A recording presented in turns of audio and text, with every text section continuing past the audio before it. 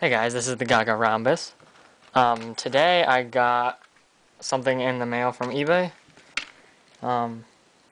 This is something I should have got a while ago, but I didn't. Hold on.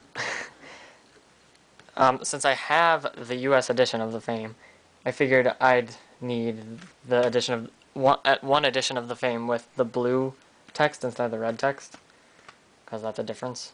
So I decided to get the first printing of the Fame ever, which was the one that was released in Canada. So here it is. As you can see, there's blue text right there instead of the red text, which it would be blue for everyone else except people in the US. Here's by comparison. There's the red text. This is the US version. This is Canadian and like everywhere else. So there's them both. And also the track listing is different.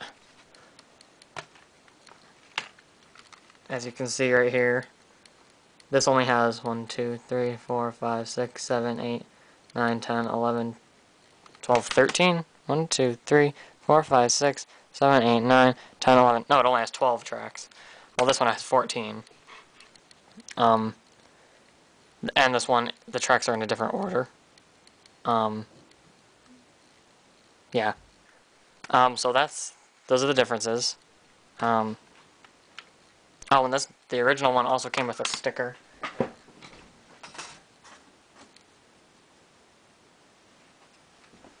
Which is this one.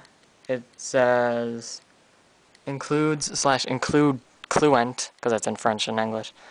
Love game paparazzi plus #1 hits just dance poker face. So yes, there it is. That another addition to my collection. And yeah, so bye guys.